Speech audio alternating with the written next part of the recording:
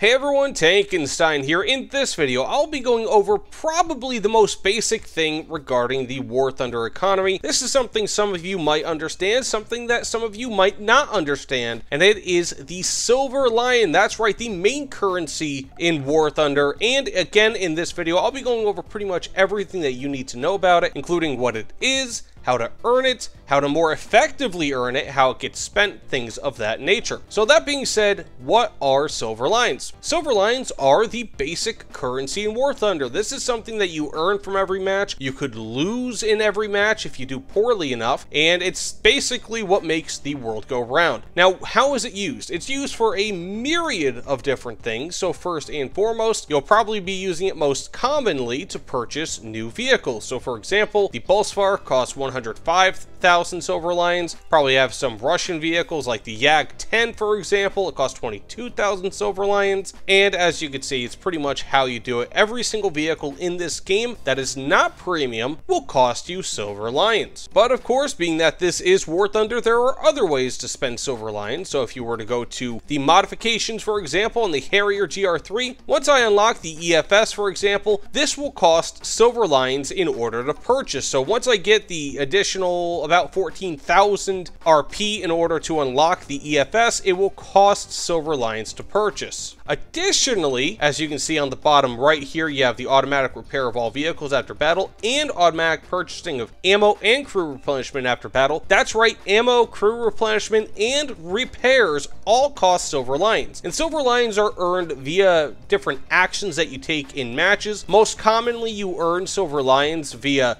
assists, kills, and base caps, but you can also earn them from a myriad of other ways, such as scouting, such as repairing and helping allies, things of that nature. But the biggest ways that you can earn them basically are through kills, assists, and base caps, whether it's in air battles, ground battles, naval battles, you name it, that's how you do it. Now, while matches are the primary way in which you will be able to earn Silver Lions, there are some other ways as well, primarily through purchasing it with Golden Eagle. So if you were to go up here and click on the Silver Lions, as you can see, if I wanted, I could purchase 1.3 million Silver Lions currently for the cost of 3,000 Golden Eagles, which isn't really all too inexpensive. That's probably around $20, so it's not a very cheap thing to do. Additionally, you can earn Silver Lions a few other ways. So primarily, I would say through premium accounts, although of course with premium vehicles as well. As you can see on the bottom there with the Ruacat 105, this just being one example, there is a 544% reward multiplier for the Silver Lion. So basically what that means is that, let's say if I were to earn one Silver Lion for an action, this would instead give me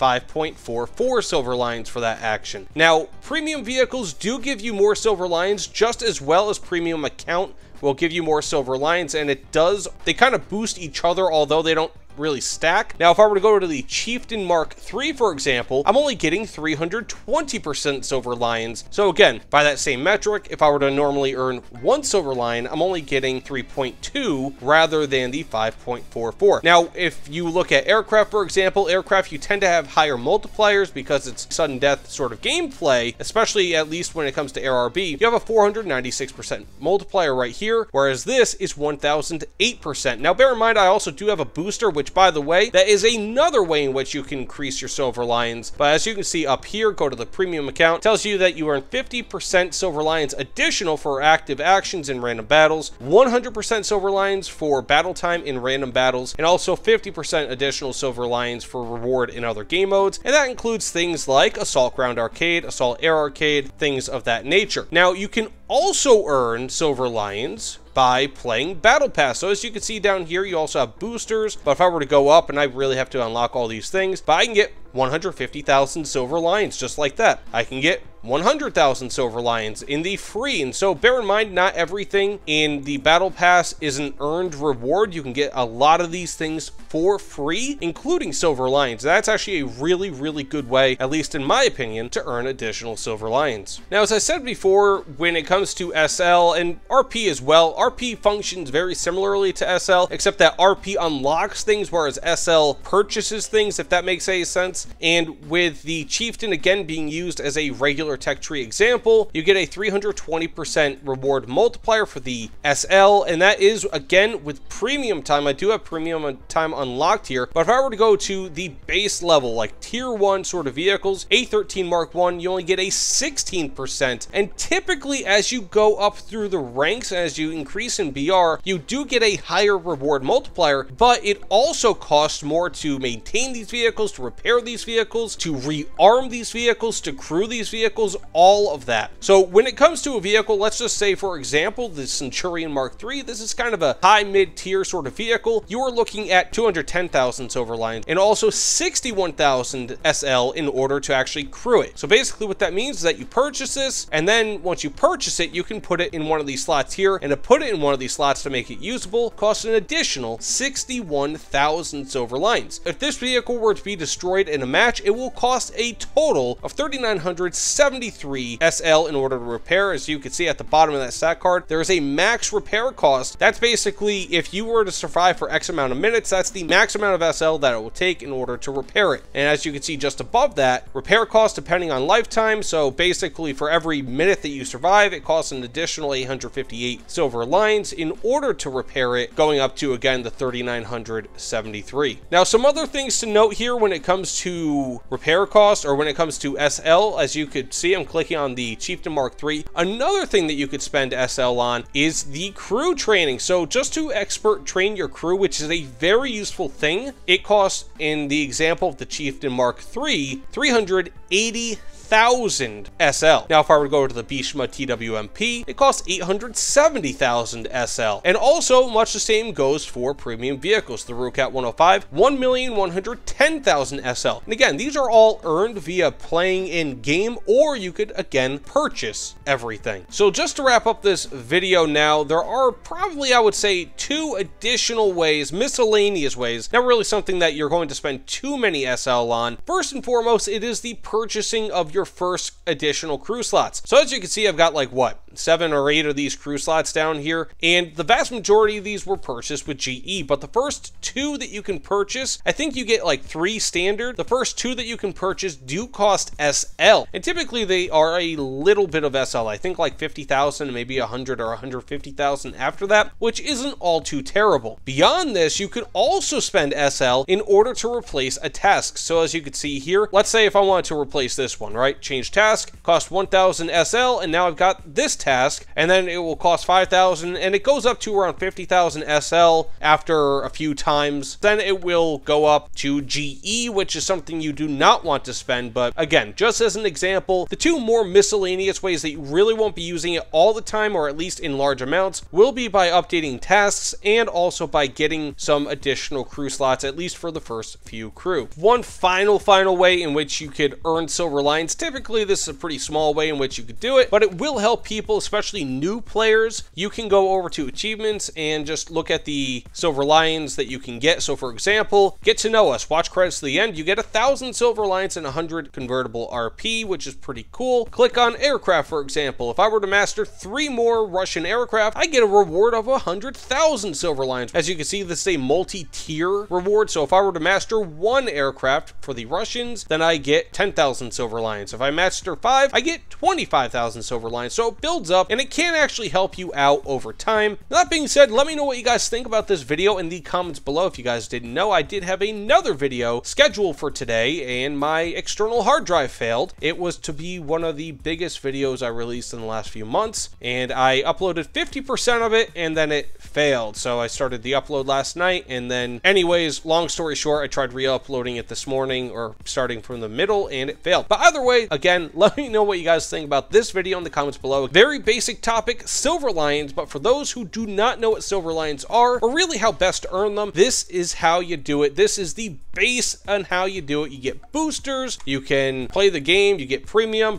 account, all these things. Silver lions are the lifeblood of War Thunder, outside of the actual blood, sweat, and tears of the players who play this game and cry over it. Either way, thanks again, and I'll see you all on the other side. Take care, everyone.